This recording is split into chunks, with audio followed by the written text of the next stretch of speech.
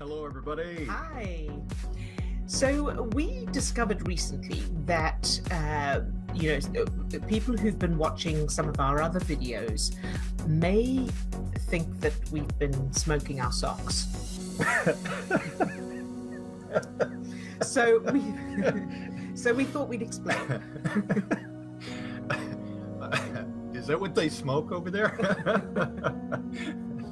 Yeah, so today's topic is how you know that you can change your childhood memories. Yes, indeed.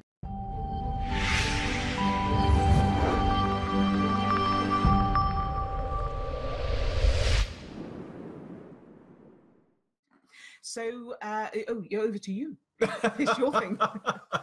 Steve came up with a great analogy the other night. So actually, I think this is kind of also coming from a place that there may be people that are new to what we're doing, that are following us maybe for the first time, or they've just gotten started following us.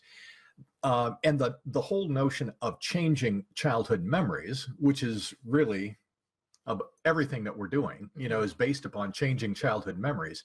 There may be a thought or a belief that, can I really change childhood memories? Mm-hmm. Or maybe a belief that, I can't really change out a childhood memory. Mm-hmm.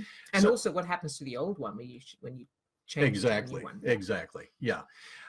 So I think we were recently having this discussion. I think it was Tuesday night? Mm-hmm. Yeah, the other evening at a meetup group.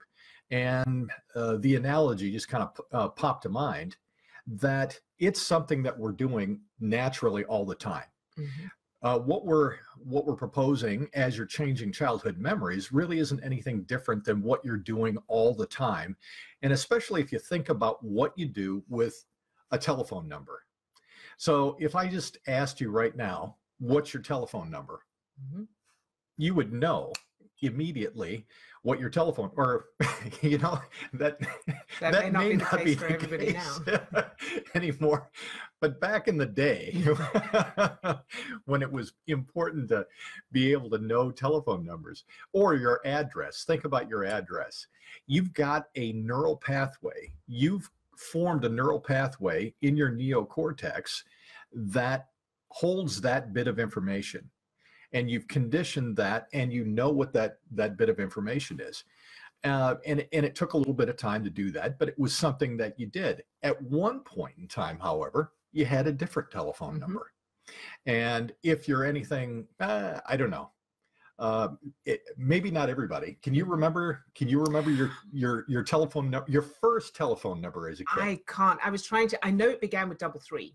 If that helps. I bet my sister remembers, and probably my brother too. Okay, well, there's a challenge to Odil's sister. Can you remember the number? But I can remember. Well, that's not necessarily fair because my folks still use the same telephone number. But I can actually remember two or three other telephone numbers that I've had previously in my mind. Now they're kind of faded. They're back there. I'm not using them every day. But when you think about an old telephone number, really all you're doing is accessing an old memory, an old neural pathway that you've allowed to atrophy because you're not using it anymore. It's like muscles that we don't use, they atrophy. Mm-hmm. So the same thing is true about childhood memories. And go ahead. So the most important thing about this is when you learn your new phone number, when you learn any phone number, you repeat it over and over until it comes naturally. So someone says, what's your phone number? And you're able to say it straight away, recite it straight away. When you get a new phone number, you have to learn the new one, and you have to repeat it over and over until that becomes the new number. So what's happening in your brain is you're rewiring those connections. So the neural network that was dedicated to your old number is now starting to atrophy, starting to break apart, so to speak.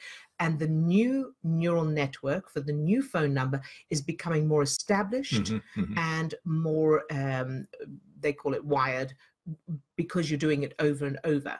So when someone says, what's your phone number? The new one comes to mind immediately. Now, in the beginning, the old one you might make a mistake and start saying the old one, and then you have to correct yourself. Then you have to repeat the new one a few times to make it more solid. But here's the key. If someone said to you, so is this the only phone number you've ever had? You know consciously that you've had plenty of others, and you may even remember some of the old ones. But what's happening is, instead of being the first one to come to mind, you'd have to go and think about the old ones. And as you do that, you start firing those old neural networks that were no longer in use. So when I go digging for the old phone number, then those start connecting, and then I remember the old one. But the new one is the one that comes to mind immediately, and that is what you're doing with the childhood memories. So it's not like the old memories are erased or you can't remember them. It's that you would have to fire those networks again to remember them. They're still there, but you'd have to actually, Right. And I've had discussions with people where there's a belief, or maybe there's kind of an unspoken concern that you're actually brainwashing yourself. And that's really not what's going on. You're just creating new neural pathways. Right. And you're using one, you're enforcing a new neural pathway. And what we